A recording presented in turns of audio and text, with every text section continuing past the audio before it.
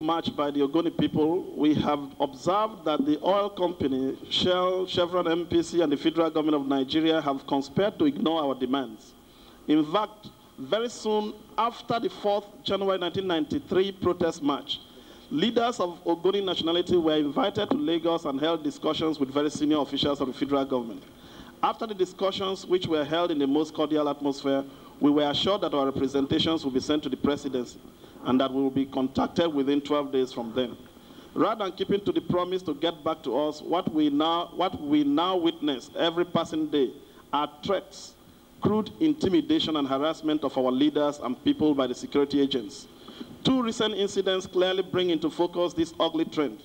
A group of army and naval officers, ostensibly on what is now their routine patrol of Ogoni land, late at night woke up the family of the Windags, who operate a petrol filling station in Bori.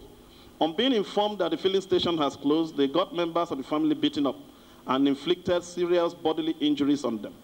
The second incident occurred at Bomu oil field, where a contingent of police officers accompanied by Shell officials harassed and assaulted many villagers, including one Mr. Clement Badam and the pregnant wife, who wanted to fetch water at the Shell flow station situated in the town. Information available to us further reveal that Shell, since after January 4th, 1993, has been pumping oil double the number of barrels it was taking away before now. Evidence also disclosed that the Rivers State government has also engaged in acts calculated at humiliating the Ogoni people. Some Ogoni people have been invited to clandestine meetings by the state government and induced to frustrate the legitimate struggles of the Ogoni people. Even some Ogoni youths seeking employment in some Rivers State government parastatals have been turned back and asked to await the time that the Ogoni people will get their country or state.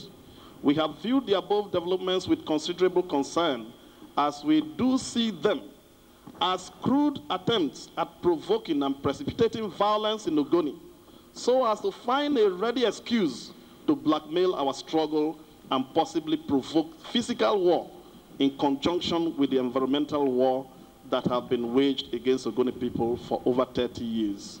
Before we are all killed, we want to reaffirm the resolve of the Ogoni people to resist any attempt at frustrating our struggle for self-determination.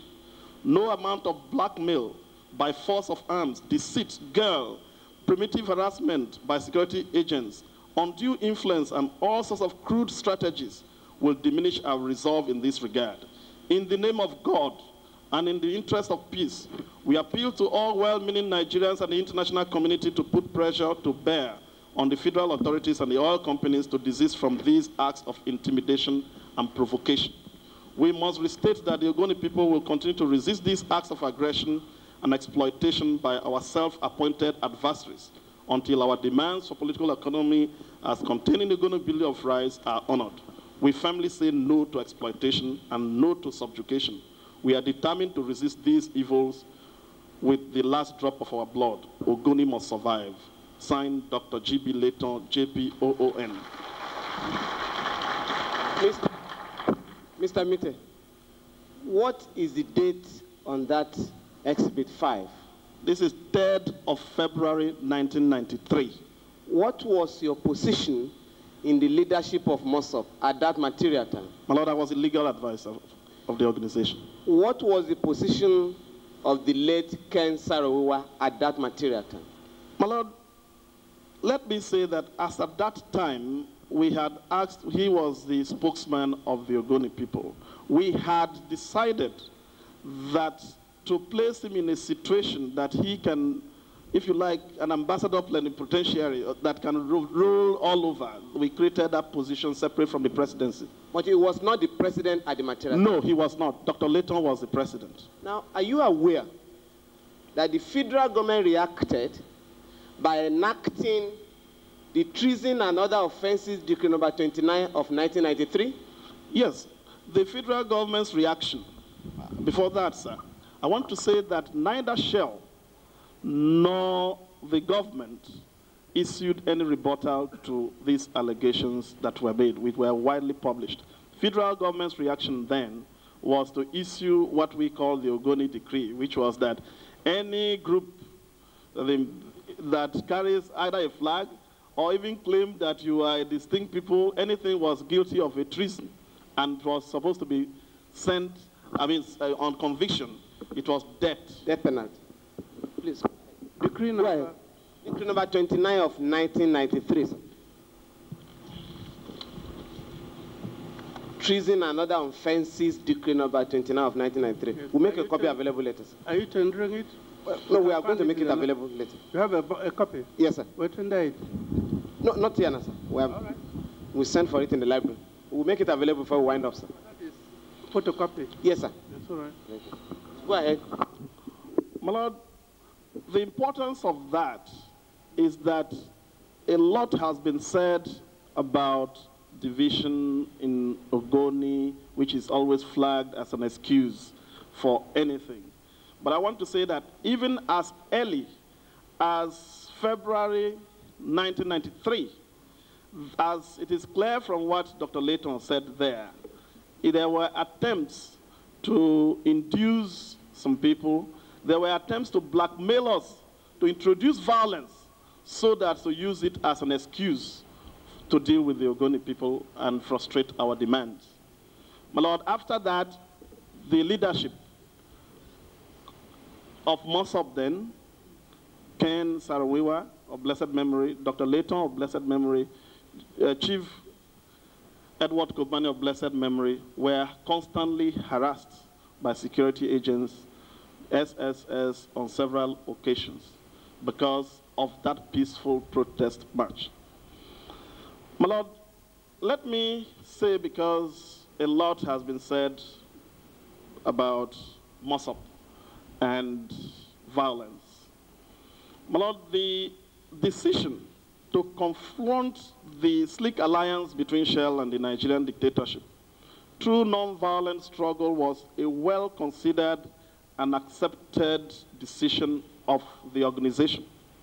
In fact, the constitution I've tendered is founded on the principle, MOSOP constitution is based on the principles of non-violence and equality. MOSOP was aware that it could have easily targeted the economic installations in Ogoni to the detriment of the Nigerian economy had he wanted to adopt violent means. But we opted for that system which will draw out the violence of the oppressors and present them to the world for what actually they are. And we have since then maintained that stance. And we are irrevocably committed to that approach. MOSOP was intent on breaking new ground in the struggle for democracy and political, economic, social, and environmental rights in Africa. We believe that mass-based disciplined organizations can successfully revitalize moribund societies, and that relying upon their ancient values, mores, and cultures, such societies can successfully reestablish themselves as self-reliant communities, and at the same time successfully and peacefully challenge tyrannical governments. MOSOP also believes that debt-ridden, morally bankrupt Nigeria must be a federation of equal ethnic groups, irrespective of size, with each group being free to control its resources and environment and exercise its political right to rule itself according to its genius. MOSOP therefore had a firm philosophical base and proceeded to translate its vision into reality by the formation of organizations through which it could get to different strata of Ogoni society. My Lord, the movement for the survival of the Ogoni people is not just a membership organization. It is actually an umbrella of several different organizations that exist in each village. You have the National Youth Council of Ogoni People, which is the acronym of NICOP.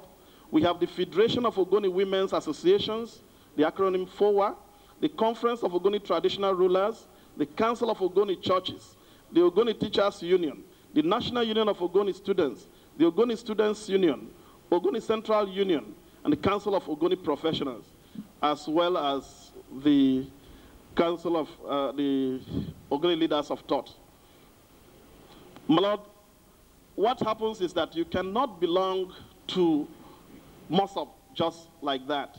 You have to belong to one of these organizations. For example, as a lawyer, I belong to what we call the Council of Ogoni Professionals in my village. The MOSOP in my village will consist of the leaders of all these organizations in my village. An election from that place throws you up to the kingdom, because we have 6 kingdoms. I'm from Gokene. An election, again, throws you up to what you call the national level before you are now elected. So it is something close to what I think maybe was mimicked crudely in the form of the option A4.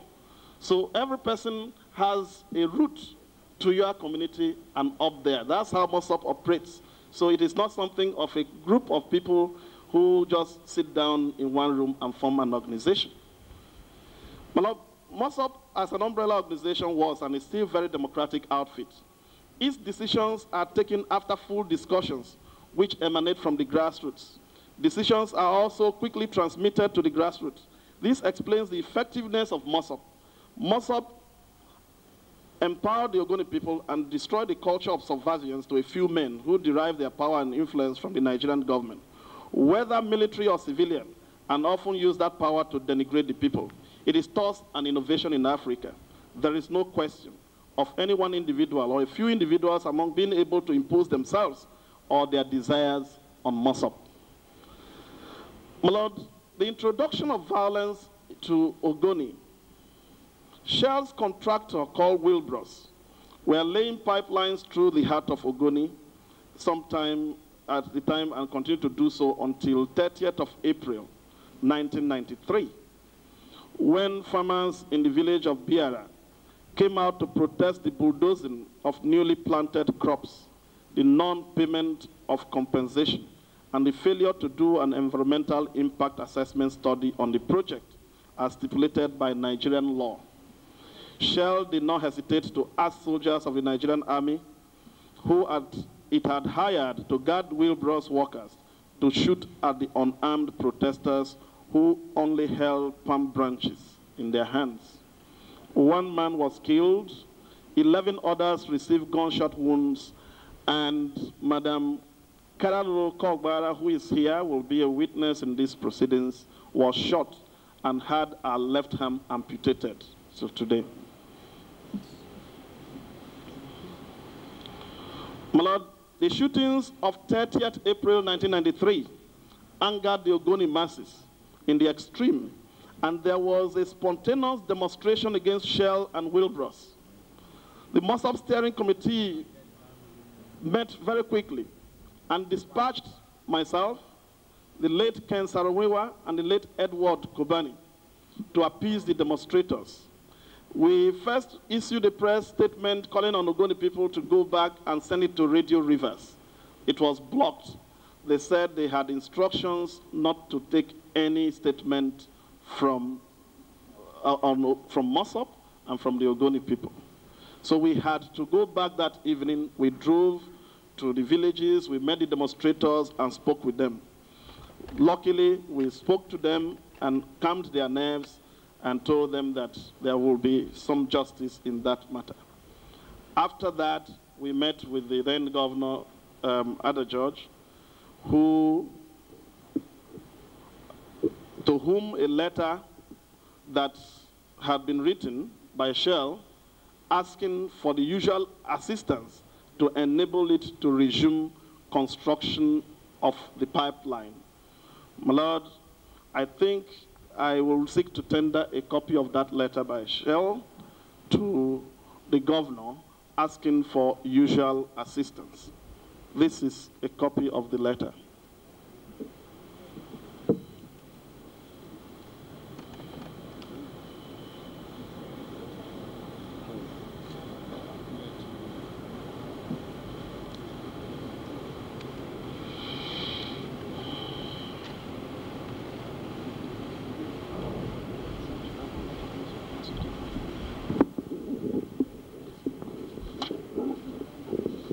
Exhibit 6.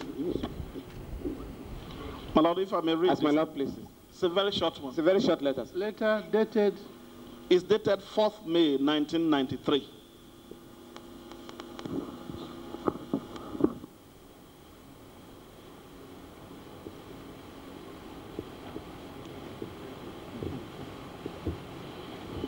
Yes, read it. The letter is dated 4th May 1993, page /30.01. His Excellency, the Governor of Rivers State Government House, Port Harcourt. Your Excellency, disruption of work on the 36 inches Rumwekwe Bomu trunk line. With reference to our page stroke 30.01 of 19 March 1993, I regret to inform you that work on the Bomu end of the line has been forced to stop because of some community intervention. A copy of the letter from Wilbros, a major contractor currently engaged in the construction of the trunk line, is attached. As at now, work has been suspended in the area of the line, which carries a significant portion of the crude oil production from Shell and ELF operations. We humbly request the usual assistance of His Excellency to enable the project to proceed. Yours faithfully, for Shell Petroleum Development Company of Nigeria Limited, J.B. Udofia, General Manager, East. My Lord, it is important to make some explanation here. Before this time, so that people will understand the usual assistance, before this time there has been what has been very much known as the Umuechim problem, where a community had a peaceful protest by a community. Shell had called in, had requested the government to send in troops, preferably the mobile police. The subject matter of that case will be a petition to be heard. But what is there is that the village was razed down, many people were killed, and as a result of which a commission of inquiry was set up. My Lord, I'm happy that the council that representing Shell today, the SAN, was Attorney General as at that time. Where is Umuechem? Umuechem is in a chair in the River State. Go ahead.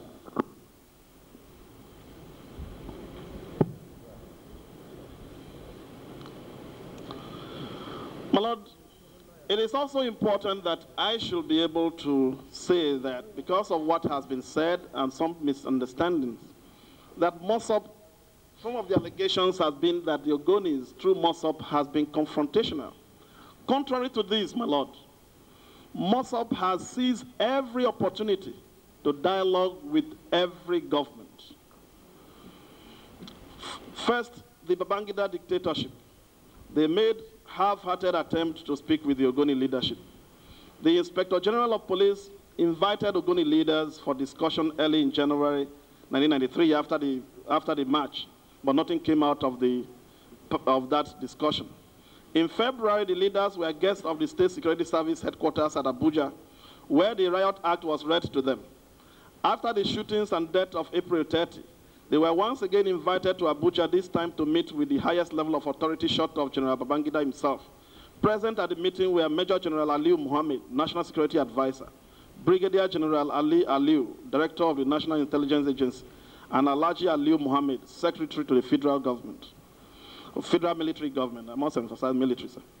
At the meeting, the Ogoni delegation, which consisted of the late A.T. Bade, late E.N. Kobani, Dr. G.B. Layton, and Ken Sarawiwa, was instructed to detail the Ogoni demands and produce a list of unemployed Ogoni youths, as well as a summary of the treatment of oil-bearing areas in different parts of the world.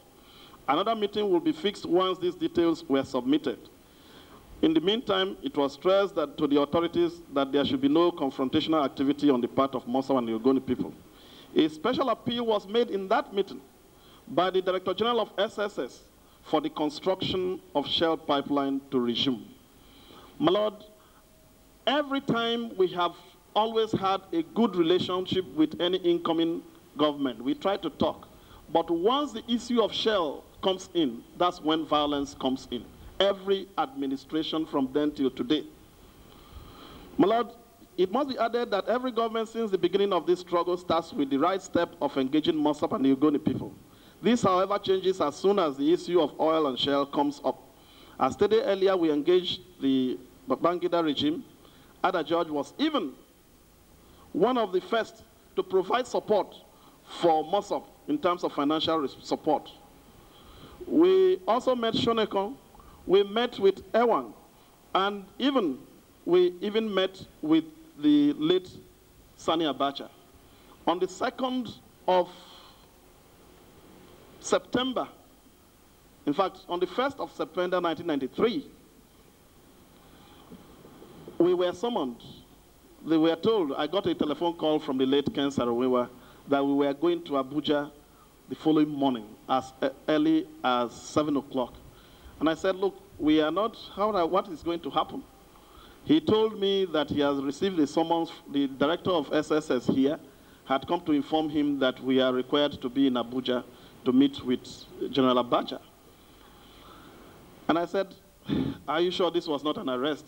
So he asked me, instructed me then that we should put a press statement that it is possible arrest. My lord, a special jet was brought to carry only I and him to Abuja. And we went through, we flew us to Abuja. The next day, that is the second, we met with General Abacha over lunch. My lord, the discussion, he apologized about the seizure of Ken Saro-Wiwa's passport, that overzealous security people and spurious, he used the word spurious security reports, were responsible for that situation. He will order the return of his passport.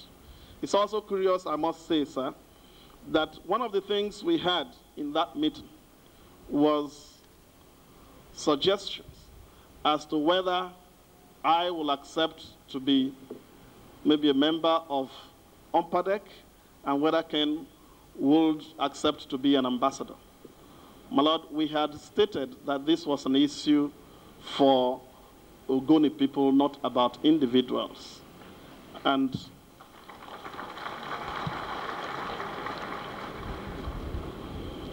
we had what I now know to have been a very serious threat, because it was like, in this country, it is easy to ask for what I want or what my company wants than what my people want. We took it just as a statement, but I now know, with benefit of hindsight, that it was actually a threat. My lord, I will say that this trend, after that meeting, that was before Abacha took over. Apparently, he was preparing for his coup. When Shonekon came, we also met with him, and nothing came out of it. After Abacha had taken over, we met with General Dia. I remember that particular time, I and Ken went to meet him at his Ikoyi residence in Lagos. When we got there that time, I think the Oba of Ibadan was there. We met him in another room, and one remarkable thing that I saw is that in the course of the discussion, Ken was cracking his usual jokes and he was laughing, and Ken laughs very loudly. And the man, General, was like, so you laugh? I didn't know that you laugh. The information we have about you is that as you come here, you will start fighting. And from that point, Ken said, look, let them, you start talking if they feel that I fight. And we raised the issues. We gave him a copy of the Ogoni Bill of Rights and explained the thing to him. And he read over and said, these things are not difficult. I didn't know that this is what you are asking. What people are saying is that you are a secessionist movement and all that.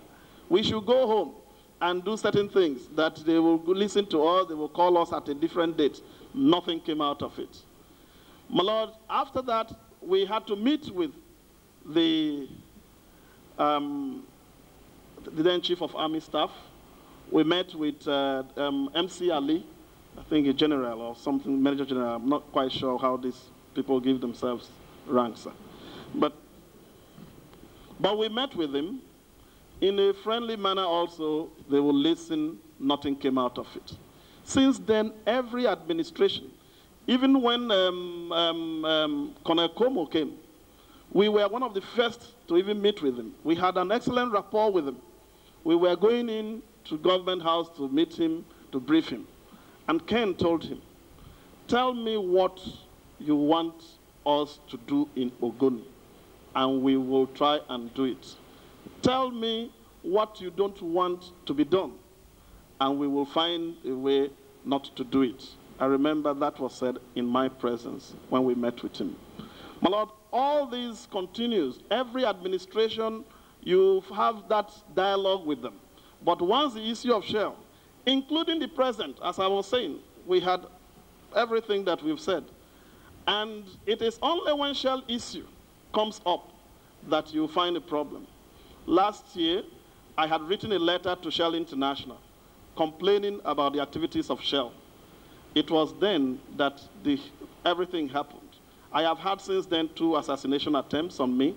I have had my house burnt since last year. I've been detained without trial because of the protest letter that I wrote to Shell International.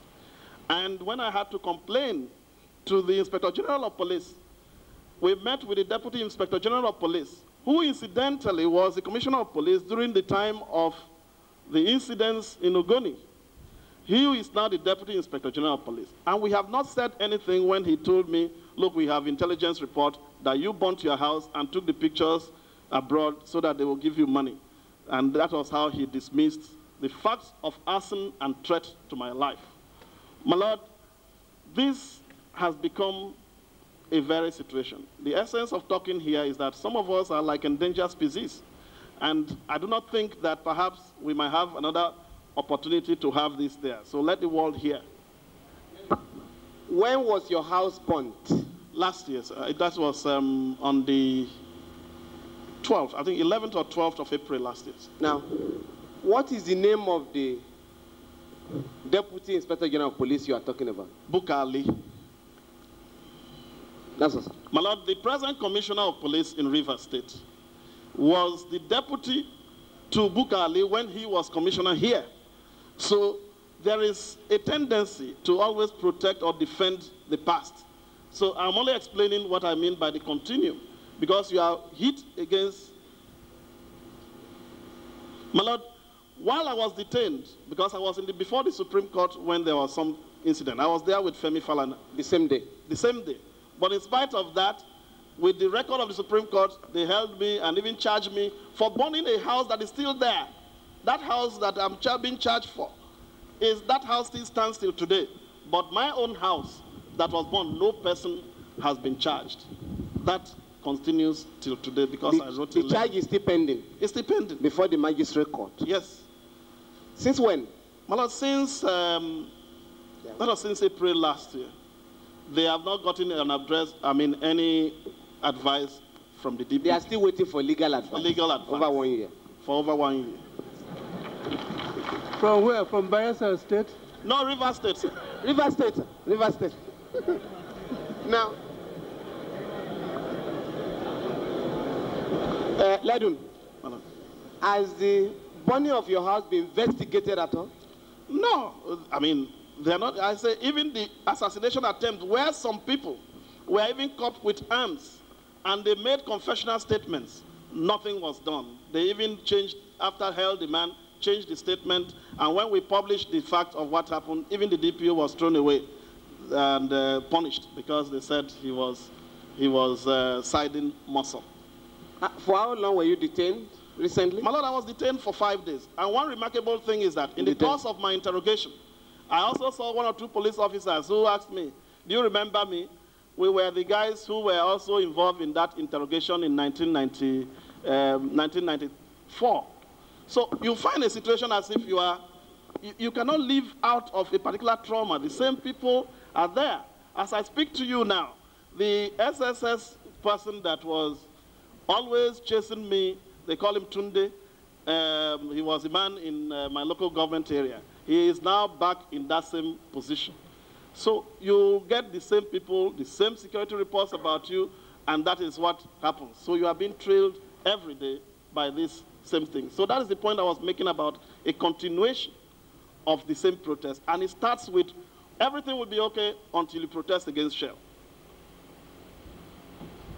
My Lord, my deputy, the deputy president of MOSAP, Dr. Kamalu, also around the same time was to travel to Canada.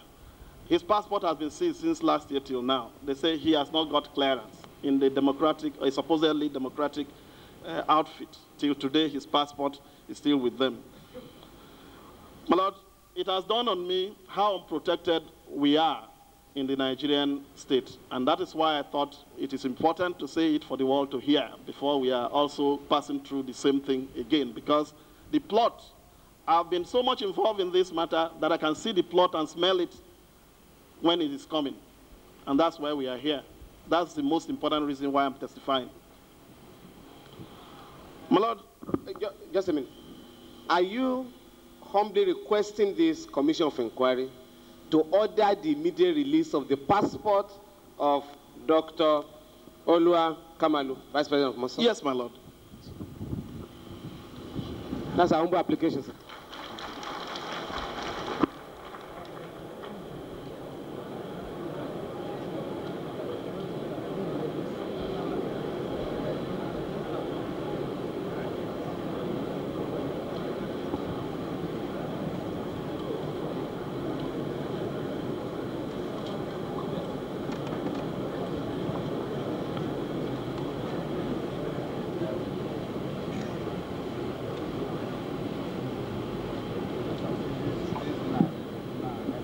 Yes, go on.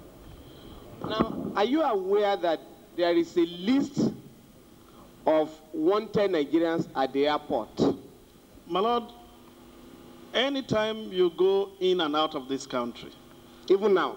up till now, the first person you hand your passport to, either you are coming in or out, is an SS operative. They check in the computer whether your name is about one of those they consider security risk. And every time I travel, we go through the routine of clearance out or there, because they say we are on category A. Those who are not supposed to. My Lord, my own name is number 9 on that list. Sorry, what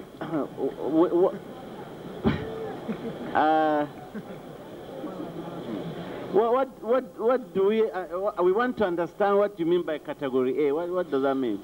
My Lord, there are certain people who are considered as, that is the first class security risk to which I think to the government. I mean, let me say that when I come to my recommendations, sir, there is what has become the personification of the state. So if you say something about whoever is in power or you criticize, then you are supposed to have criticized the state. You are now an enemy of the state because they think of themselves as the state. So these people who they feel these are the front line opponents of any regime come under category A. And that's where they say I and my learned friend Femi come on that list, sir. I think I should also help him. General Basanjo is number 1 on that list. And the name has, the list has not been removed. You are in good company. Thank you, sir. Thank you, sir. Well, you in Lagos, you had a villa there. Yes, sir. And the State House. Yes, sir. Where he occupied. Yes, sir. And you occupied a small room. A small one, sir. Thank you, sir.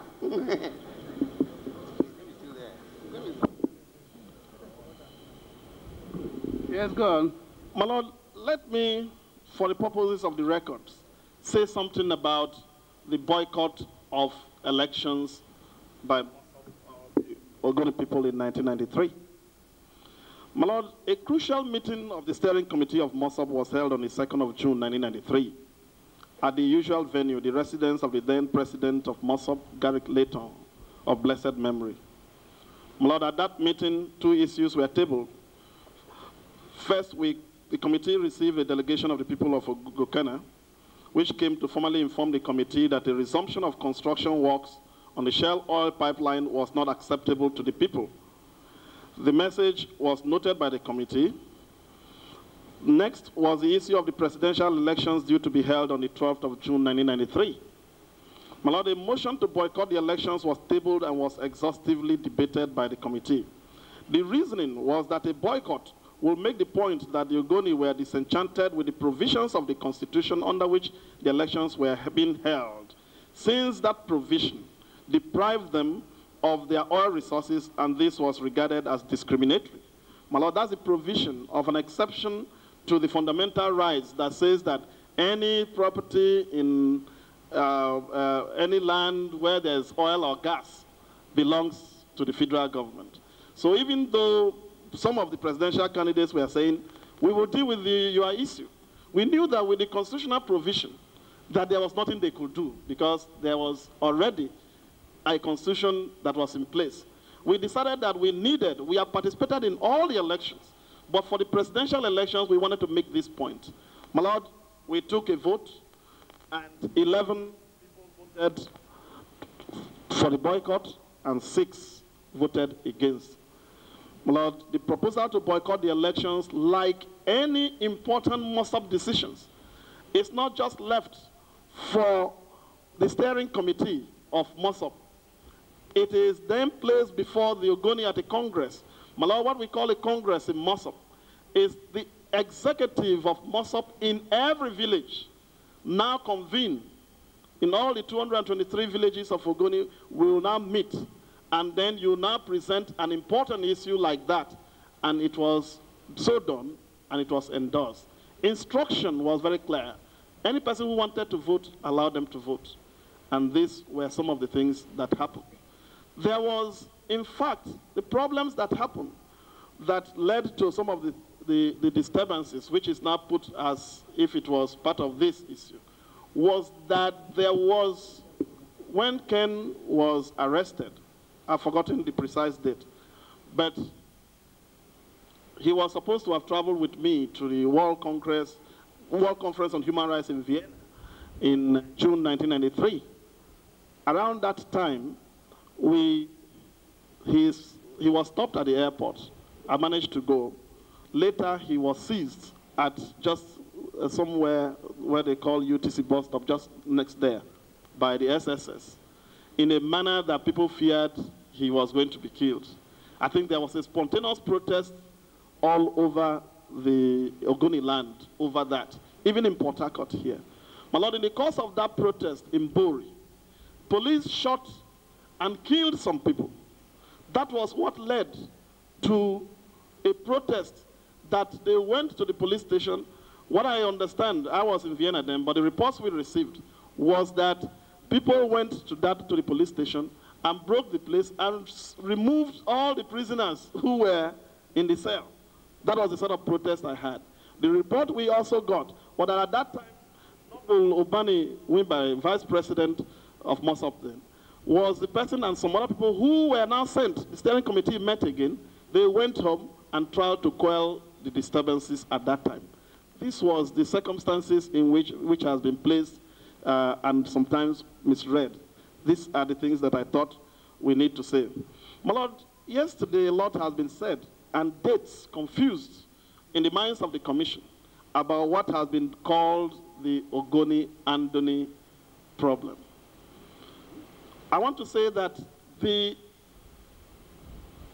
what has been called the Ogoni-Andoni dispute started quite earlier than what you were being told yesterday.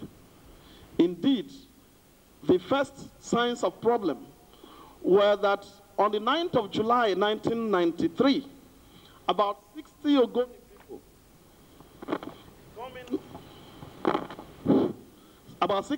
people, mainly from the Bodo community, returning from the Cameroons. There are a large Ogoni population, my Lord, in the Cameroons, because when the oil has made it impossible for them to fish in their rivers, all our fishermen go to Cameroon and return at the end of the year.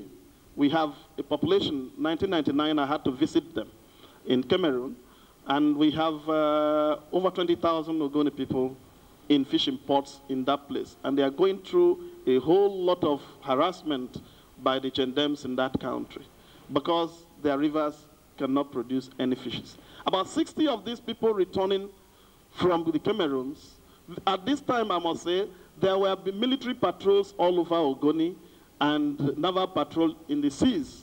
All these people from Bodo were attacked and killed. The Bodo community had to write a protest letter as at that time. And I have a copy of that letter, which I seek to tender.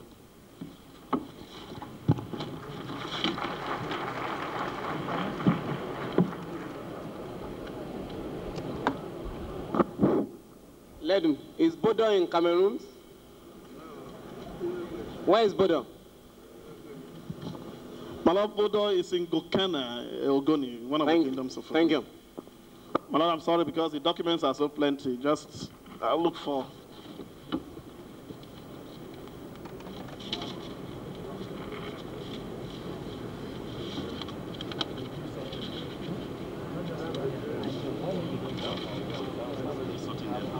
I want to tender this after now, but let me. It's there.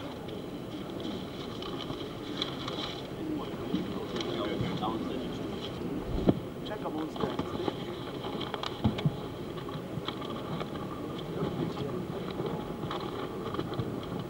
Can you remove the link?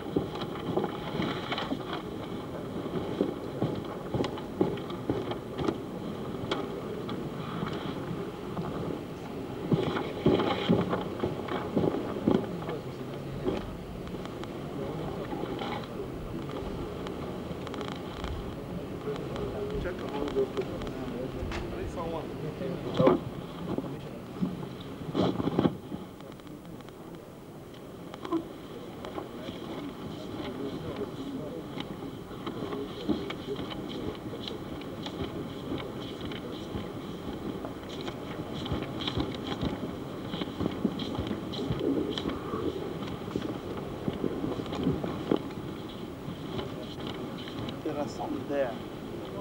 All of them are there. It's also there. It's also there.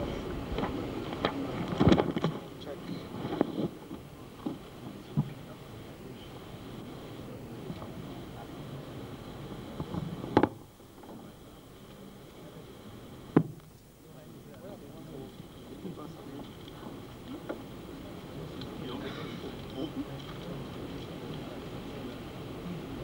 Where the paper was. Check there.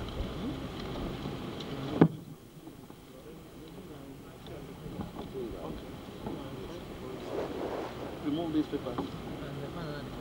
They are there. Check there. Some person should be checking that.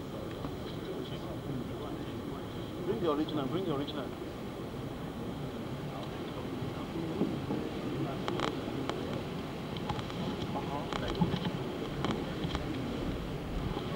I've looked at it as a tender.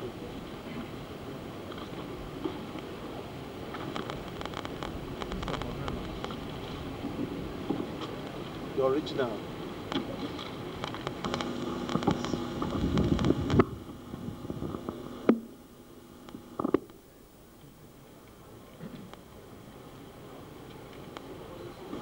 My lord, sir, may I suggest that we go on while we sort out the documents, sir? Ledu. Mr. Mite, Yeah. please can you go on while we try to look for the document to save time? Okay. My lord, as I said, the issue of what.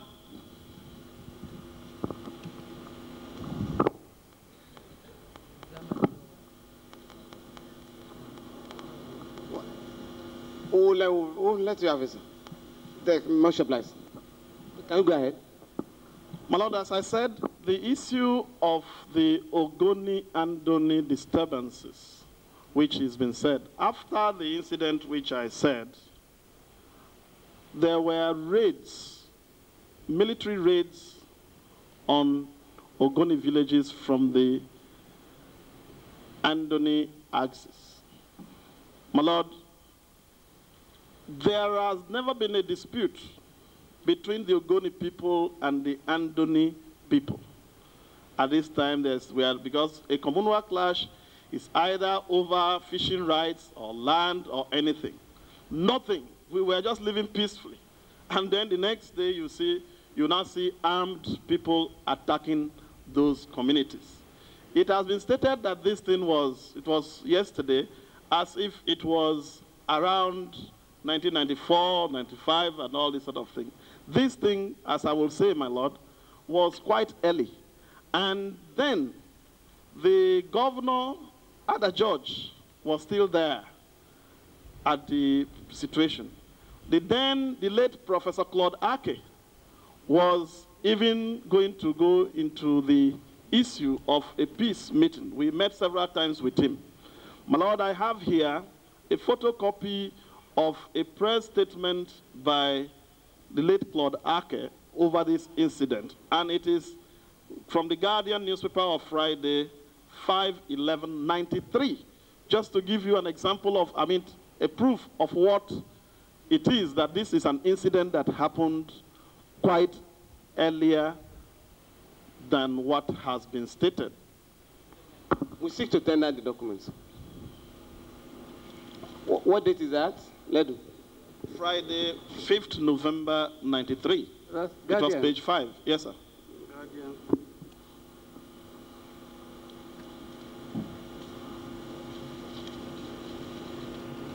Of Friday.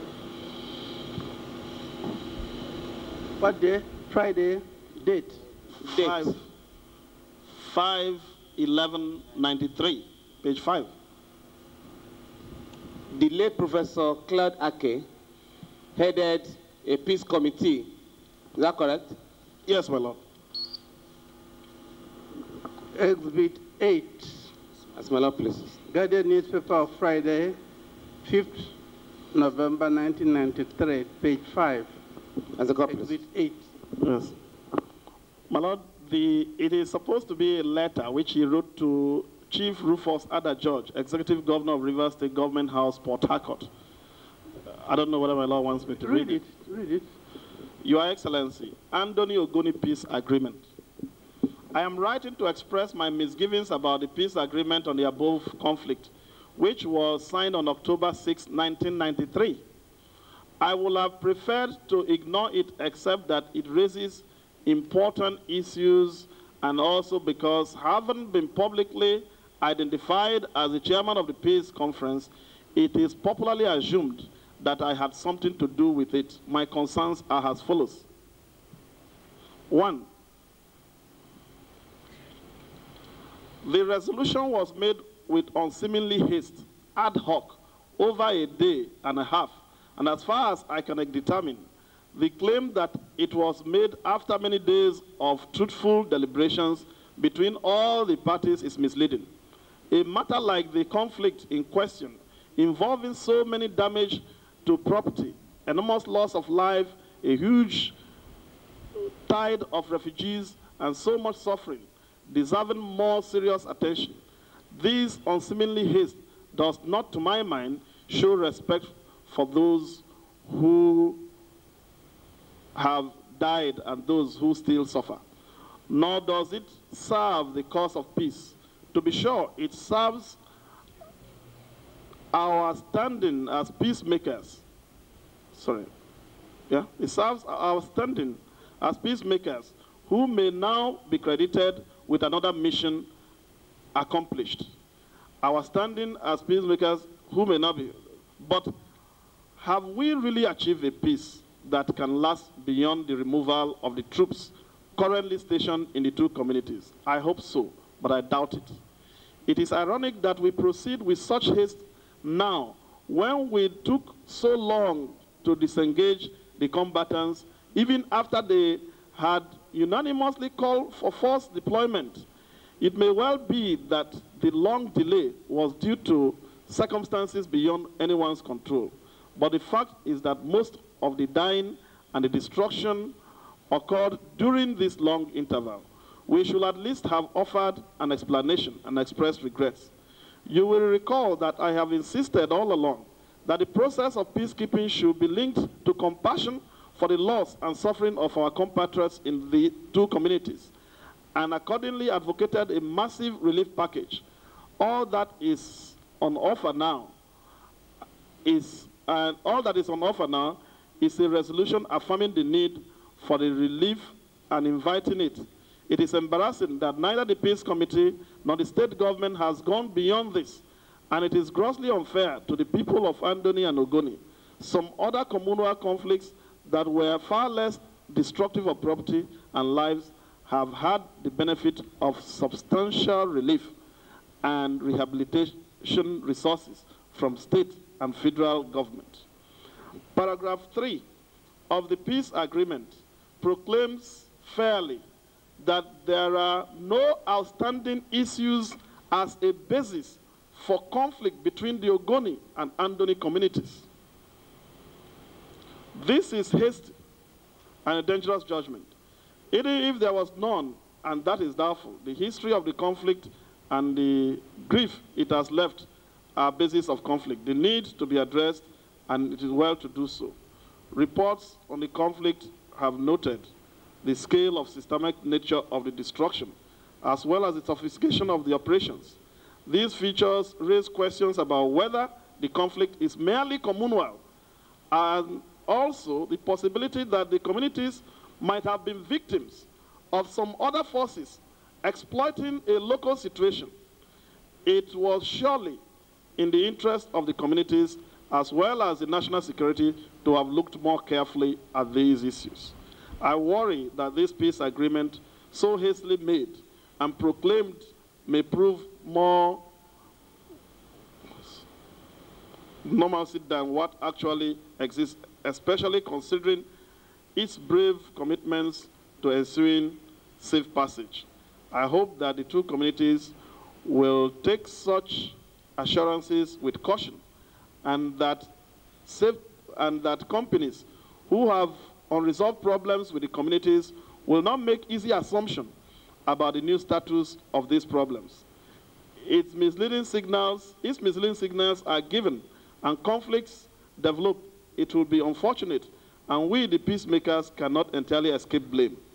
I am amazed that the peace agreement was signed without prior consultation with the communities and ratification by them. How can we bind people to such undertaking if we do not consult them, especially when they are the very people who bore the brunt of the catastrophe? I find it difficult to escape the conclusion that this manner of proceeding does not accord respect to the communities or show enough sensitivity to their suffering or serve the cause of peace. We might be confusing a ceasefire with peace. I hope that we may avoid the perils of this confusion. Professor Claude Ake, signed. My Lord, as I said, this was the time of that issue. As at then, it has been painted as communal clashes. My Lord, several times, I remember on one occasion after that time, there was a visit to that place by some military people and some Ogoni people. All the people who went there came with the conclusion that the sophistication of destruction that they saw was military style. I accompanied an American diplomat. Bring those documents. I want to see them. I know the things I want to tender. This is the exhibit. My Lord, and I accompanied an American diplomat sometime after that to visit the town of Ka.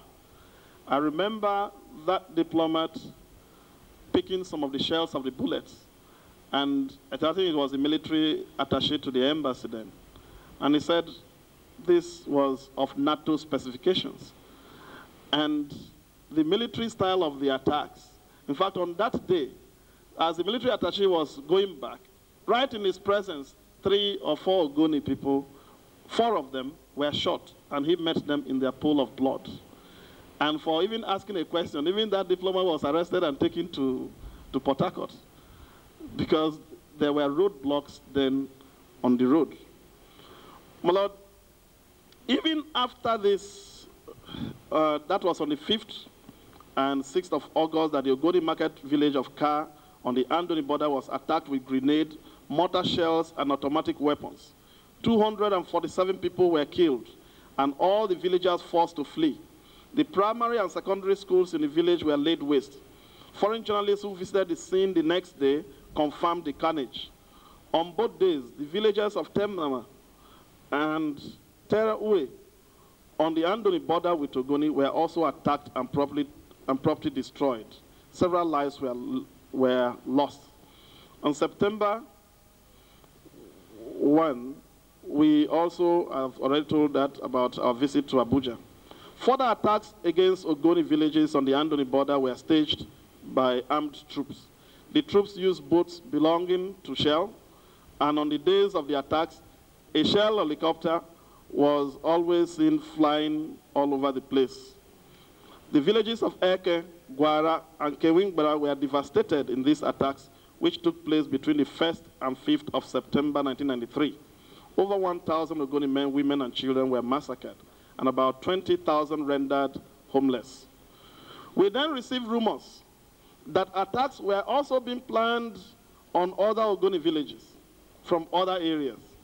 Even before the rumors could be checked out, the attacks took place. The most dastardly of them happened on the village of Maya, in which every single concrete building, including the secondary school, was destroyed. My Lord,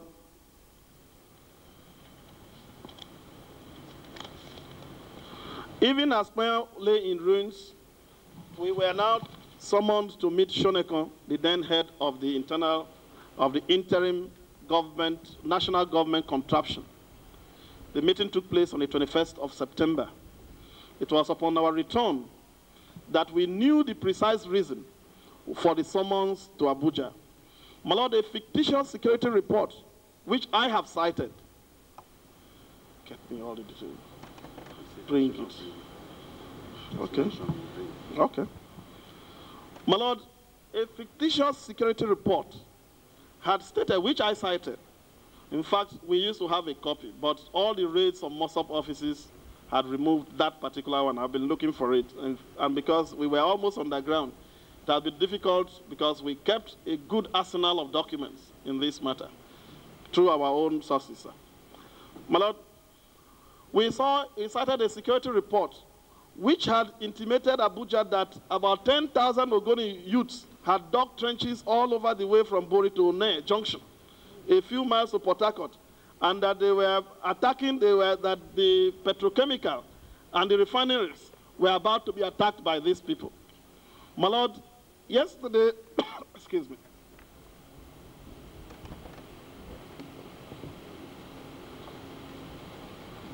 yesterday, Colonel Okuntimo had requested the declassification of certain documents.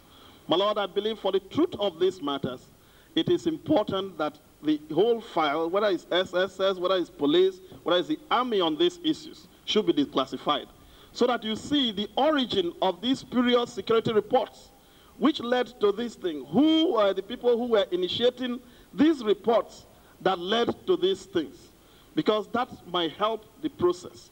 Well, that security report was the basis for which the government was now using as a clampdown on these things. That was what happened. That was the very first day. That same day was the day that Maya, the village of Maya, was flattened to the ground. My Lord, a lot has been said about what we call vigilantes.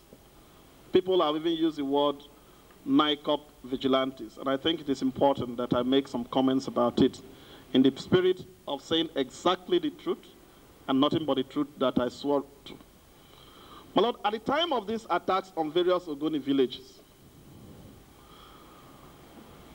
the Ogoni people were nervous, and there were considerable fear.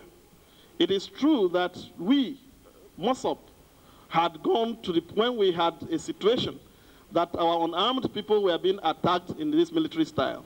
We had gone to the army, to the governor, and we have even gone as far, even Ken had to meet with the Chief of Army Staff, General Abacha then, to seek that they should get some military people to be stationed in that area. Because at a stage, as he has said, there were troops in those areas. The police were asked to withdraw. Any day of the attack, you will hear that police had withdrawn. The troops will have withdrawn, then the attacks will come, and the attackers will come.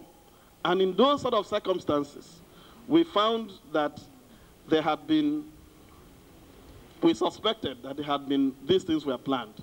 We thought we needed to go a little bit out of this state to seek for some protection between these people. My Lord, I tell a story because it is difficult now to say certain things. But in the interest of truth, I want to say this. And I'm not going to reveal my source because it might be a problem for him. My Lord, I met with somebody who works with Shell, who was now, is a medical doctor, who had also was opening a clinic. And I said, why do you open a clinic when you are well paid? And he told me that he didn't want to go through his experience that he went, that he was flown from his station to go and treat people, that there were clashes between two soldiers. And he was flown to Andoni to treat some soldiers who apparently were wounded. And so he felt he will not, his conscience will not allow him. I'm only saying that even in these incidents, we have reasons to suspect the fingers of Shell in those attacks. My Lord, it is important that there was also reports, Amnesty, which had also interviewed soldiers and published the report of soldiers who claimed that they were brought from Ecomog to say that some people, they were going to Cameroon where people were attacking Nigerians. And they eventually found themselves in a place where they were attacking Ogoni villages. So these communal clash that had no basis whatsoever about whether there was a dispute over fishing rights and all that must be seen in that light. And this is what happens in most of this. Because communal clash is that either you are disputing one thing or the other. My Lord, I come back to the issue of the vigilantes. At the time of these attacks, as I said, the Ogoni villages were nervous and there were considerable fear. Each village called out its youth and ordered them to organize the defense of the villages. The youths called themselves vigilantes. It had nothing to do with muscle. It was a desperate measure since the youths were not armed. But it was an important psychological tool, if I will use it. However, when these armed attacks on the villages stopped, the vigilantes became a social problem because they were also doing all sorts of things around. Well, I concede that that was a social problem. But then, the then president of Mossop, Ken Saro-Wiwa, issued a statement because then we don't get to this thing. We circulated over 10,000 circulars written under his hand, and later I wrote another one. My Lord, most of our documents, I have copies of them. Do you have it there? My Lord, it's not here right away, but tomorrow I can tender those letters. Someone is faxing it from London for me because most of our stuff have been kept away, sir. My Lord, we wrote to all the villages about these things, and we personally even reported some of the people we felt were involved in this, even arrested them. Colonel Kuntemo himself will also know that there are occasions where we reported some of these people to him, and he even arrested them, some of the people we felt were constituting this social problem. So rather than taking the fact that Mossop was encouraging, once we saw that this issue was also in the society, we took steps to stop that thing. But I'm not denying the fact that there was some social problem created by the fact that after this situation, there was some problem in the area. That is the issue. That's the truth of the issue of the vigilantes. There's nothing in the Mossop thing or NICOP that says that that talks about vigilantes. Indeed, by our constitution, any person that goes that is violent is expelled, and we've expelled several people by that process because we cannot. How can you pitch 500,000 Ogoni people against the largest army in Africa and against one of the biggest, and you think that you can use force? We do not even live in a place. Ours is a flat land. So one day they will overtake you and kill every person. So it's never an option for Ogoni people to think of maybe a violent confrontation with the state. It has never been an option. It will be a suicide. Mr. Ledumite, the letters, the notice, public notice issued by your president that you are talking about has been reproduced in a book titled Ken Saro-Wiwa and the Crisis of the Nigerian State. Are you aware of that? Yes, I'm aware. Please, have a look at it.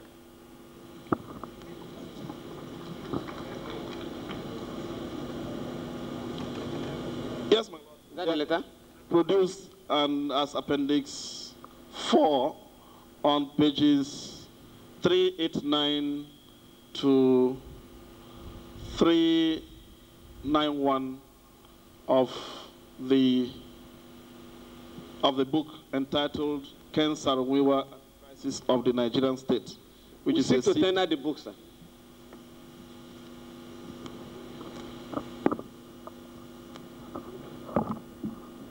An appendix. Appendix of the book. on pages 389 to 391. That page or appendix which? Sorry? Appendix 4, page. Page 389 389. to 391. 391. Tendered as Exhibit 9. As my Lord places. Please, can you read that notice? My Lord, Very is short. 24 Agri Road, PO Box 293, Port Harcourt, Nigeria, 10th November 1993. To all traditional rulers, village heads, CDC chairman, all Ogoni people, public notice. The attention of MOSOP has been drawn to reports of activities of certain persons who are said to be engaged in several acts of lawlessness and wanton destruction of lives and property in Ogoni villages. Available reports indicate that these people claiming to be acting on behalf of and support or with the support of MOSOP or NICOP have been arrogating to themselves powers of intervention in disputes of all kinds. MOSOP condemns in unmistakable terms the activities of such persons who are believed to be sponsored by enemies of Ogoni people for the sole purpose of discrediting MOSOP. For the avoidance of doubt, MOSOP dissociates itself and all its component organs from these activities. Ogoni people are hereby warned against bringing any dispute before this group, but to always report cases requiring MOSOP attention to the Council of Ogoni traditional rulers and or to MOSOP offices which have now been opened in all kingdoms. Traditional rulers and all Ogonis are hereby advised that on no account should any person be harmed, molested, or his property destroyed on any witchcraft allegation or for other purposes. See MOSOP President's letter of October 5th, 1993, which was also on this issue. MOSOP stands for truth and justice and does not support any acts of lawlessness in any shape or form. NB, all village heads, CDC, members of Kotra should ensure that their town criers announce this in all villages and towns in Ogoni without delay. Signed, L.A. Mite Esquire, Deputy President of MOSOP, for MOSOP President and Spokesman of the Ogoni people. What date? What date? That was signed, that was 10th November 1993. I sent that. And following that, every Ogoni village announced this through the use of town criers in all the villages. The second letter is 20th January 1994. This is a letter written to the commander, Peacekeeping Force Bori. Peace and Security Ogoni. We have reports that the following are at the head of a group of hoodlums threatening security of life and property in Ogoni. 1. Winka Asiga, alias Kuti of Mogo. 2. Ike Ekpere of Lubara. 3. Nathan Nebare of Beri. We will be grateful if you will have them arrested and put away for a time to give us opportunity to see if the rest of the groups they had behave properly. We shall, however, after studying the situation, identify other hoodlums when necessary and pass their names to you for appropriate action. We will cooperate with you fully henceforth to ensure security in Ogoni. Thanks. Yours faithfully, Ken Sarawiwa. Copy to the camp commandant, Borikam. In the same book, or this is another letter? It's the same book. It's on that same page, sir. All right. The point of making is a concrete... Part of Exhibit 9. Yeah.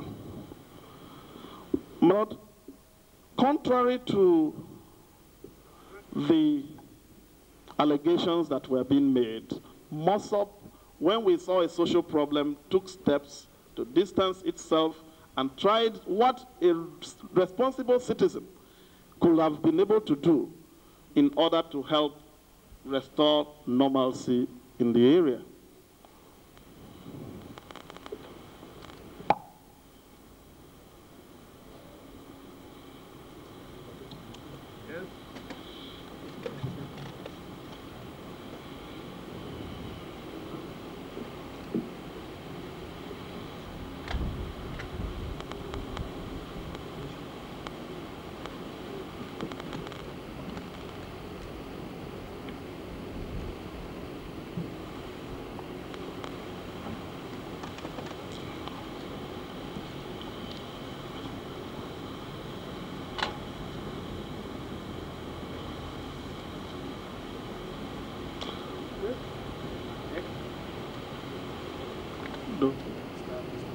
containing Taiwan.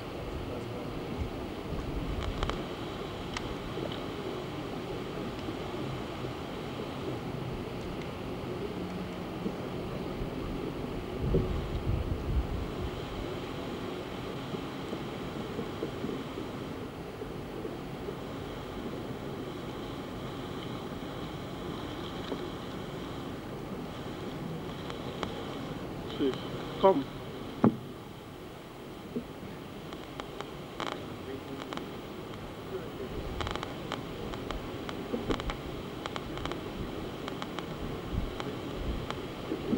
I think so. Yes, go on. My Lord, when there was a change of guards, when General Abacha seized power in November 1993, Lieutenant Colonel Dauda Musa Komo was then appointed the military administrator of Rivers State. My Lord, he arrived Port Harcourt to assume duty, I think, on the 14th of December 1993. My Lord, the security mafia in Port Harcourt had a message waiting for him. On the 12th and 13th of December, right under the nose of the police, Navy, and Army, the residences of Ogoni people at several waterfronts in Port Harcourt were targeted. 53 Ogoni men, women, and children were massacred, and all buildings belonging to Ogoni people dynamited out of existence. My Lord, before this incident, we had received reports, complaints that there was report that this was imminent. We then went and met, I can't remember the person, I and somebody went and met with the chief of the Ogrica community in the waterfront, that we hear that this was an attack, that they want to use them to attack us. And he claimed that he didn't know anything. We even went and said there was nothing. He issued even a paper to circulate to his people. We had copies, one of the files that were seized by the security officers. My Lord, one of the things I'll also ask you to order, there were a host of MOSOP files and documents which were seized from the MOSOP offices and from our houses and all that. If they bring some of these documents, all those documents, they should produce them, because some of these things were quite recorded. We kept very meticulous records of everything that was happening. So even before the Okrika thing, we got wind of it, and the Okrika people said, look, we have no problem with you. How could it happen?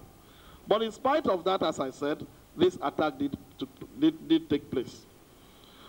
My Lord, confronted with this rubble upon his arrival, I and Ken met with him. And I think, to his credit, he did exactly what was expected of any responsible person in the circumstances. He set up a commission of inquiry headed by the serving military officer, I don't know whether he's still serving now, Major Paul Taiwo, to investigate these disturbances and make recommendations.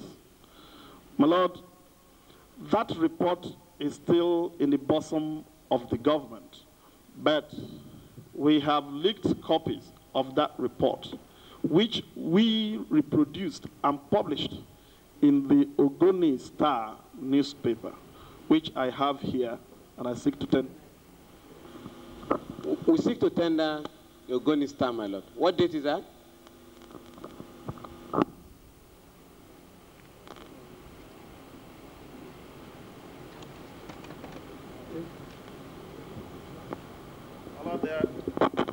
There are two, because it continues.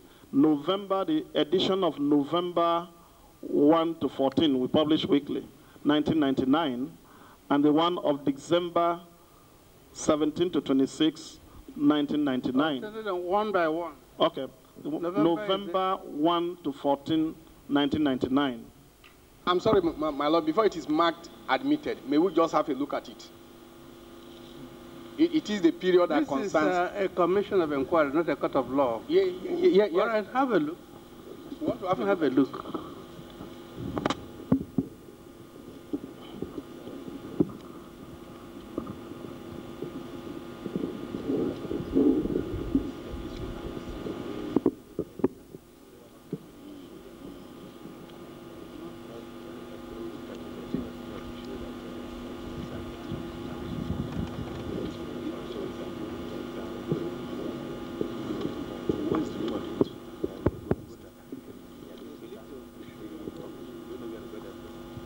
Yes?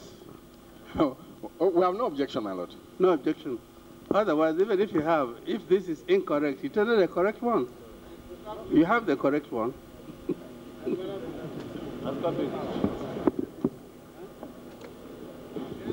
The one of November is Exhibit 10.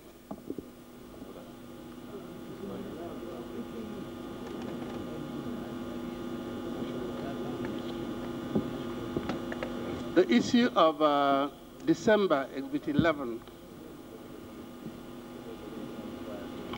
December star, Ogoni star.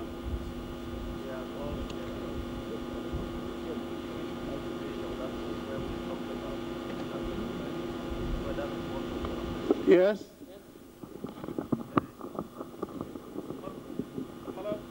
Do you want to refer to any specific? My lord, I want to refer specifically some portion. Make it fast. Exhibit 10 or 11, which one? First exhibit 10. All right. It says that chapter 1, disturbances. Media reports and the evidence of a few witnesses suggest that the disturbances were a clash between two communities, the Ogonis and the Okrikas, who live at the waterfronts. However, the overwhelming evidence before the commission suggests that the phrase communal clash described the events inadequately. Indeed, this rather tame and benign phrase may be downright misleading. This rather strong statement is made because a communal clash, in the eyes of this commission, is a flare-up that results from a series of incidents between two parties of a progressively serious nature.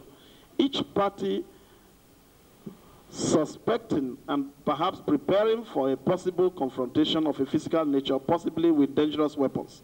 The commission discovered that it was not so in this case. Rather, the evidence before the commission suggests a situation in which one well-prepared party caught the other unsuspecting party sleeping in the series of attacks coordinated with military expertise and precision. The following points inform the commission. And then it went on. The conclusion is not far reached, as the commission, in the course of these proceedings, received evidence, a circular in which, in the hands of the security forces, purported to have been written by a group called the Okrika Aborigines, calling for total celebration of, total celebration by the Okrikans. My lord, the point I'm making is that the commission found that it was not a communal clash. My lord, on Exhibit 11, the issue was raised about Mossop and its role in the crisis. The commission felt themselves able to say, the commission wishes to point out that it has been, that the commission is not conversant with the history of, that is on the heading E, Movement for the Survival of the Ogoni People.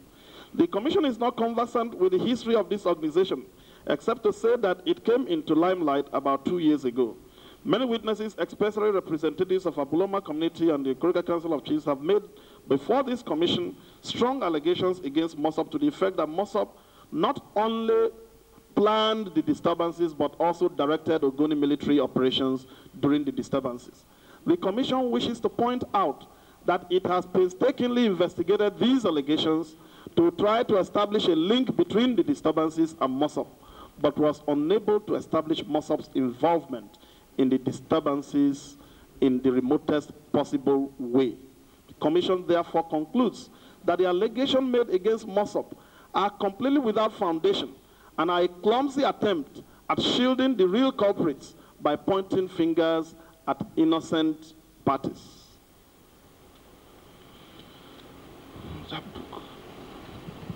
From the evidence you listened to yesterday, from Colonel Okuntimo and Colonel Dauda Komo, you will agree with me that government did not believe in that report, the Rivers State government. My lord, they did not, that's what they said, and they did not publish anything on this report, and in fact hid it from the public, and we were only managed through some sources to even see it. Go ahead.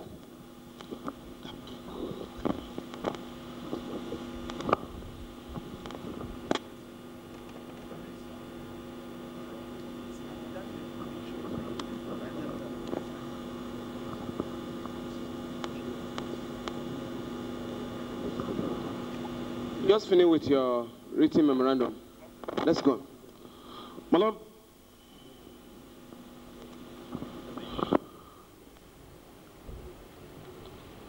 although most have made every effort to always interact with the government on this issue, certain things happened.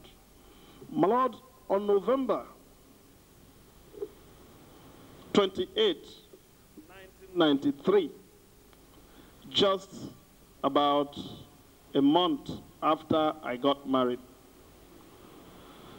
I was in my village house after Christmas in my village Kedere. My Lord, then, because we were always... November. Sorry, I said December. December 28. 28, I see. Yes, sir. I was surprised when you said you were in the house after Christmas in November. Oh, sorry.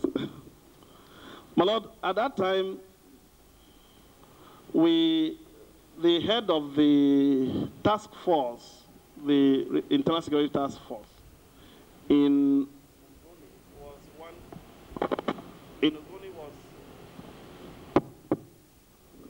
at that time, the head of the Internal Security Task Force in Ogoni was one Tunde Odina. My Lord, we have been friendly with these security forces because, as we said, we were trying to use, if there are cases of hoodlums at that stage, because they have usurped, I mean, the police was no longer there, were the people you have to meet. And he came early that night to see me at home and said, oh, what of Christmas? I should bring a bottle of Gouda, which I gave. I didn't know it was like a surveillance. But by midnight, we had just barely gone to bed, around 12. I was woken up by bangs on my door. About 3 military trucks had driven into the community to my house. They jumped out as if they were going to war. They've encircled the whole of my compound. And then they banged my door, forced the place open. In fact, I and my wife were still naked. They took me away. I only barely dressed up. It was in the vehicle I met Dr. Owens Wiwa. They drove us that hour of the night and dropped first at the Air Force base in Port Harcourt. We stayed at that Air Force base until early hours of the morning. They were always radioing whoever their commander was. Eventually, we were taken to the house of one, I don't know, that time there had just been change of guards. And I think where some of the civilian government officials were being kept at Rumo Lumini Street on that road there, on the old GRA. They dumped us there. For 2 days, we were not given food. And we stayed there, no person to talk with. We were just sitting there and we were detained there until, I think, after the second, third day. That was the first time I met Okuntimo when he came in there. And I spoke to him and said, look, this is what has happened. You people have kept us here. We don't know anything that has happened. Why are we here? Nothing. And told him we've not eaten. It was then that he now sent people who went and brought us food. That was after the second day. My Lord, we were kept there until after, I think, the 4th of January 1994, when we were now released. Apparently, we now think, considering the time they detained us, it was maybe to forestall our participation in the Ogoni Day celebrations of 4th of January 1994. At that same time, the late Ken Sarawiwa was being placed under house arrest. And that was the first encounter I had over this incident. personally.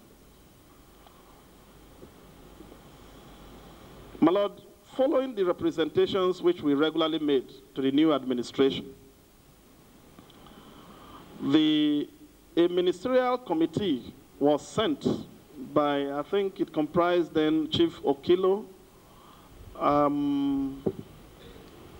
Alexi Brew, who was Internal Affairs Minister, and one other person, to tour the oil-bearing areas of the country. They started their tour of Ogoni on the 19th of January, 1994. My Lord, after that tour, we engaged them, we talked with them, and they promised they were going to make reports about the Ogoni case, but I still say that nothing happened till then. Till date about that situation. My Lord, in April, it came to our attention that there has been what they call a police order. April 1994. There is a police order detailing their operational order, detailing their operations that they were being planned in Ogoni. No, this one, there's a police order. This one is referred here.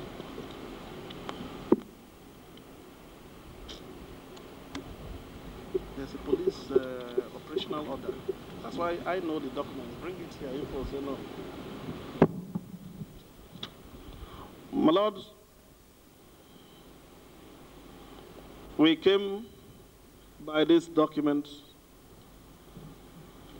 This document is dated 21st April 1994. Operational Order number 4 of 94. Restoration of law and order in Ogoni land. My Lord, I seek to tender the document.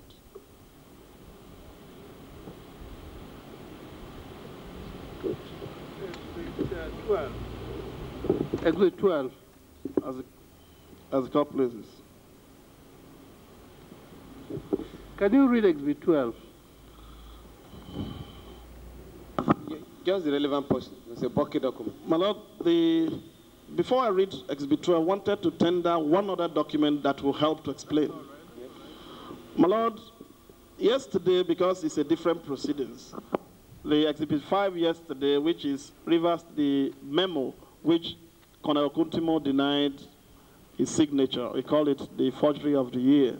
I want to tender that document in these proceedings. Okay. All right. So you have two numbers. Why not refer to it? Okay. Because since it's a different proceedings, I thought maybe I needed to do that. But a separate document, not the one we tendered already. It's already in another petition. It's tendered. It's not the same exhibit.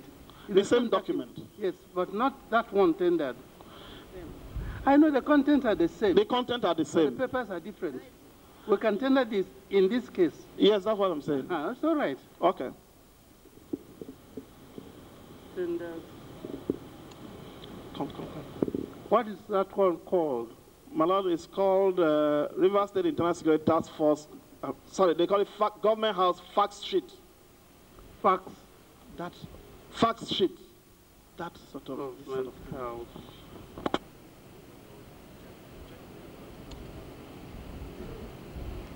Yes, let me see the other Exhibit 5.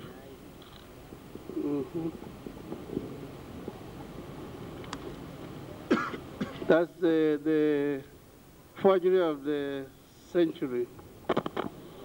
I was 5. Which exhibit is this?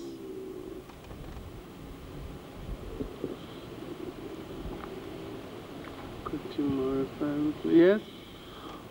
My Lord, the point I'm trying to make in reading in order, because yesterday it was claimed that this document is not correct. I want to say that that document, this document which I'm now tendering, it referred that document, which is supposed to be a foreign, refers specifically on the second page to this document, Exhibit 12, because it says,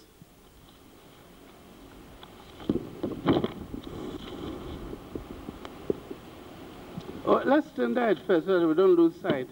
Exhibit 13, that is Exhibit 5 in the other case, Exhibit 13 here. Okay. My Lord, in Exhibit 13, says on page 1, under recommendations, new checkpoints, slightly different from operational order number 4/94, dated 21/9/94 by Commissioner of Police, Rivers Police Command. That is one of the recommendations here. My Lord, that document, which they say they wanted to set new checkpoints different from, is Exhibit 12, that operational order. Order number 4. Yes, sir. So I'm only trying to show that to prove the points. I'm going to now show in each case how some of these things can be proved independent of that document. My Lord, in Exhibit 12 is operational order number 4/94, restoration of law and order in Ogoni land. My Lord, it's a bulky document. I don't know whether my Lord will, but it shows you the deployment of troops which they intend to do in the whole of Ogoni. In fact, they said they wanted to come to show that we remain part of Nigeria, which we have never denied. My Lord, if you see here, there is, they said, forces available. Manpower for this operation, for this onerous assignment, shall be drawn from the following forces: the Nigerian Army, the Nigerian Air Force, the Nigerian Navy, the Nigerian Police, PMF, that Police Mobile Force, and conventional units. The sister forces mentioned above shall prepare their respective operational order, which will determine the number of personnel to be involved. The Nigerian Police Force will source manpower from the following divisional formations, and it names them, all the people that they were going to use in those areas. My Lord, it's also instructive that at this time, in the same Exhibit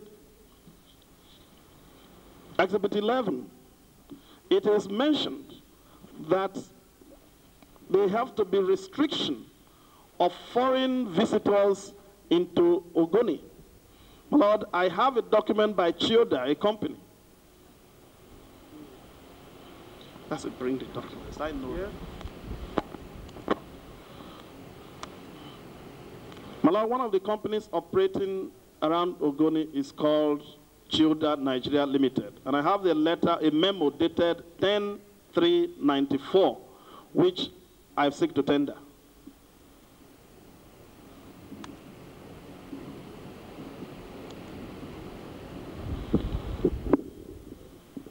Exhibit 14.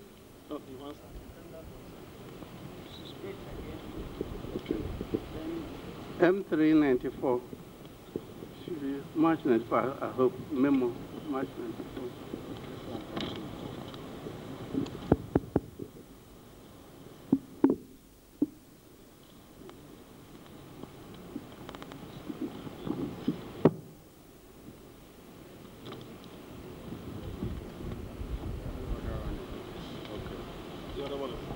My Lord, in Exhibit 13, which I've earlier tendered, on page 2, it says, restriction of unauthorized visitors, especially those from Europe, to the Ogoni. My Lord, this document, Chioda Nigeria Limited, Exhibit 14, to the administration manager through Mr. Noto from Santiago, subject, Element Petrochemicals Complex, security report. According to the federal government security report, they claim that Ken Sarawiwa, the leader of Mossop, has invited 4 white men to come and survey the oil fields in Ogoni land. As a result, security agents have been out on full alert to check the identity of all foreigners entering into Ogoni and around Port Harcourt, particularly those coming in and going out of Port Harcourt. As a result, it has become imperative that every expatriate should carry at all times at least photocopy of their relevant documents.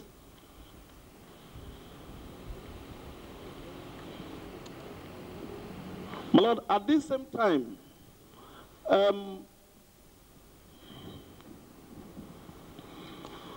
there were also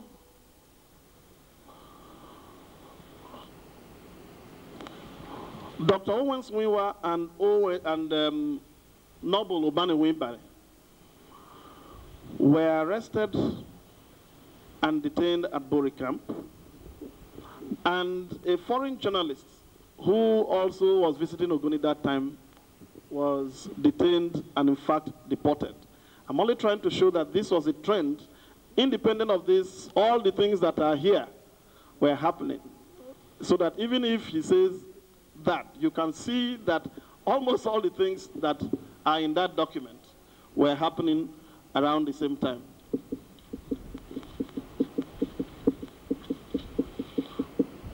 My Lord, on Easter Day in April 1994, troops also struck Ogoni, this time on the northern borders.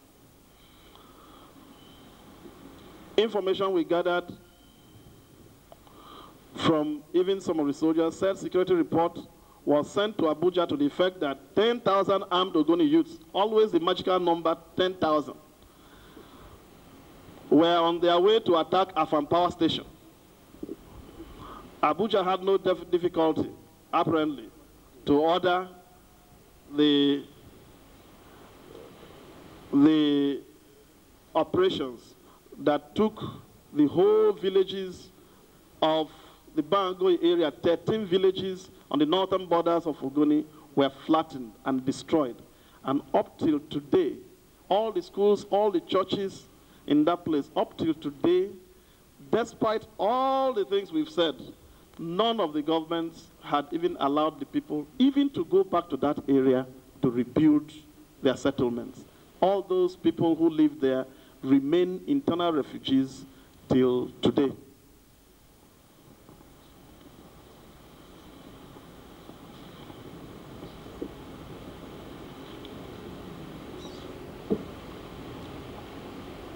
My Lord, it is also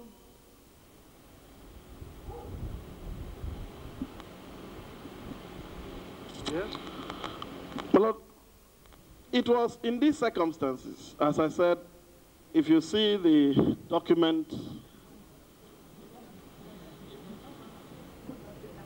my Lord, as I said, the exhibit, the operational order was in April. Constables here, police. No security, no constables here to keep order. I don't see any. Are there? What are they doing there? Control. It's all right there? No, the people there. All right now. Nobody is touched. Yes.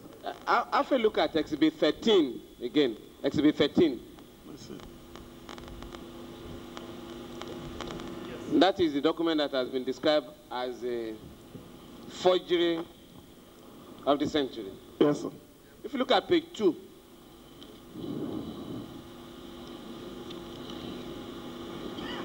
if you look at the remarks, yes. Surveillance in Ogoni leaders considered as security risk muscle propellers. Yes.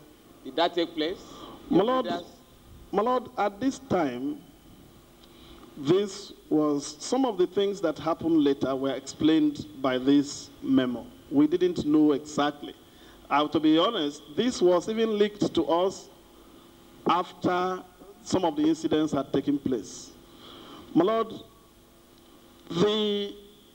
on the 21st of May, I do not want to go through the whole problems, the whole story. It's an area that is quite difficult for me to recount. But I'm talking about the Gyonko incident, the murder of the 4 prominent Ogoni chiefs. My Lord, it's one of the most painful things to me because one of those people, Chief Edward Kobani, is my maternal uncle. And you can imagine how painful it is to not only to lose such a person, but to be accused of the murder of such a person. My Lord, before you go further, Ken Sarowa also had a relationship with them. yes, the late Chief Orage, Samuel Orage, and Ken, I think their wives are sisters. So Married they're from the same home. Yeah, their wives are sisters. The children are first cousins, both of them. My Lord, it is true that, it is quite true that there had been disagreements following the decision to boycott those elections, which led to the resignation of the president then and Dr. Layton and Chief Kobani. I do not intend to go into all these issues, particularly in the spirit of reconciliation that we are. But the murder of these people happened in circumstances that I believe is consistent with what is contained in Exhibit 13, which is like some of the things that we have read already. Because there was evidence before that tribunal from a PW8, Stephen Hassel, a police officer. Which tribunal? Before the tribunal. Which one? The outer tribunal. tribunal. Don't know what. My Lord, Stephen Hassel, the police officer, and his proof of evidence can be available, gave evidence to the effect that, and it was very clear that there were security presence in Ogoni on that day. Before you drive just a few kilometers, you'll see them. This is the time also that this operational order we've tendered is there, which there is supposed to be surveillance. He gave evidence that they received report from one of those who is executed, Dr. Kyobe, who came, he was a commissioner then, who came to report to him, and he was in charge of the security forces there, about 5 kilometers away. He was in Bori, not up to 5, maybe 4 kilometers from the scene. That there was a riot which was just happened around that area, and that they should come, and that he had told them that they were under instructions not to go there unless ordered came from above. They always talk of above. That was his evidence before that tribunal. And they did not intervene until 6 hours later. My Lord, if, I don't know, but with the benefits of what we've gone through, perhaps if they had intervened earlier, who knows whether they would have been able to save some of these great lives. And why was it that they will not intervene until 6 hours later, even when the report came to them early? My Lord, I believe, and I agree with that portion of the petition of the family of the four, that the government failed, or by acts of commission and omission, were responsible and are responsible for the death of these great sons of Ogoni. You are blaming the government for the killing of the Ogoni Four. Yes, I think the evidence makes me come to that conclusion. Now, do you recall that Dr. Kubel, who was later found guilty and executed, was the one PW8 was referring to, has ever come to the police station? Yes, yes. To alert them that there was crisis? Yes. Now, did, to your knowledge, Doctor who? Dr. Kubel was a commissioner under the Como regime in Rivers State here. He got the permission of Colonel Como to attend the program. No, that's the copy. And when he saw a tumultuous crowd, he ran to the police station. Come and help. He said, no, we're not going there.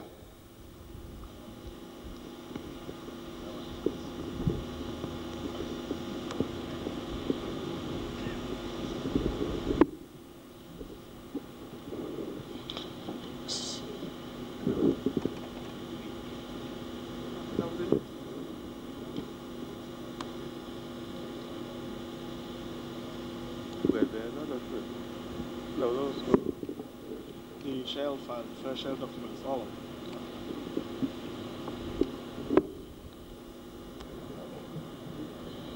them. Now, are you aware that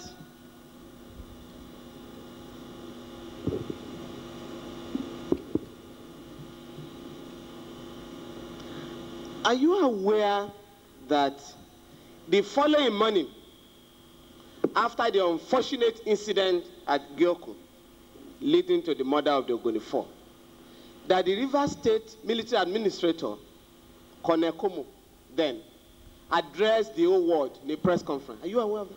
Yes. In fact, I had the interview. It's about 10 in the morning, because what happened on that day was that we had gone to even try to see him. We tried to see the Commissioner of Police, Aiken, and Goodluck Barikumbe. When we had that, the first report we had was that there was a riot. And we went to see the Commissioner of Police. Is there anything we could do or something? And we tried to see Como. They said they were attending a banquet or something. As the Commissioner? No, when we met the Commissioner, he said the place is a military area that we can't go. Then we tried to see the governor, the people. When you say we, who are we? I think Goodluck Tibo, Barikumbe, a delegation of Massa. Yes, and we couldn't see him. They said they were going somewhere, that we should return in the morning. But by that night, late that night, I received a telephone call from the House of Ken that he has been arrested by soldiers and troops. I had thought, and in fact, the person who called said, look, we need to run. And I said, why do we run? If you run, they will think that we're doing this thing. All I will do is that I'm not comfortable, I'm not a soldier. I don't feel comfortable that soldiers should arrest me, particularly late at night.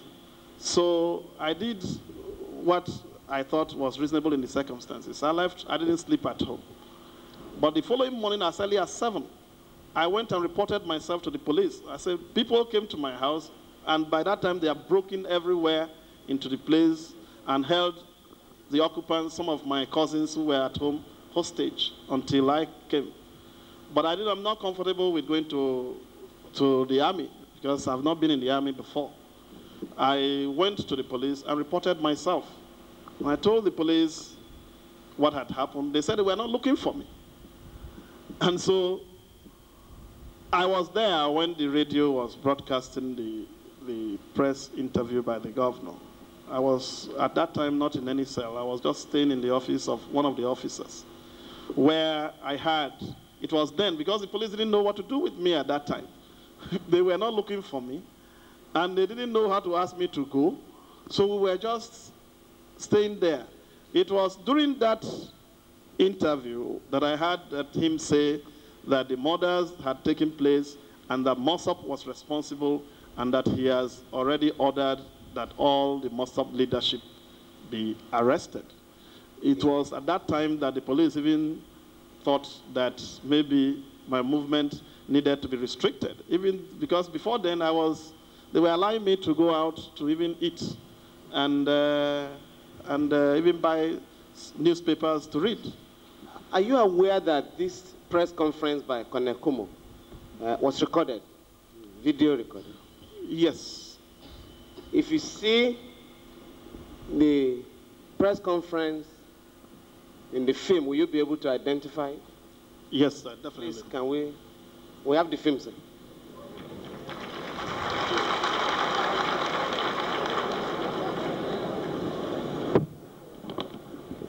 Press conference is exhibit 14. Ask my left, please. No, 15 rather. Exhibit 15. Thank you, sir. 14 is the memo, M394. It's set. Which one?